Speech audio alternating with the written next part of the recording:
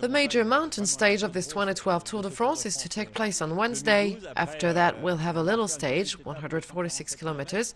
Short then, but it's going to be very dense. We'll arrive in Peyragudes for the first time.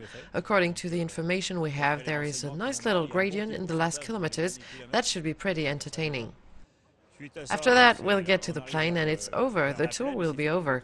Once we get out of the Pyrenees, unless the impossible happens, we shouldn't expect any big change. The only true decisive event will be the time trial between Bonneval and Chartres, but in my opinion, the prizes will have been awarded before that. What can happen in the Pyrenees is a failure from one of the two Sky teammates, Froome and Wiggins, because I don't see any other rider in position to threaten them, since both are very good time trialers. Peter Sagan, the green jersey holder, has only one thing to do.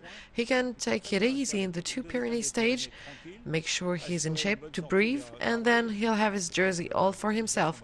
He can also shine at the arrival at the Champs-Élysées. That's another thing he can hope for with the green jersey.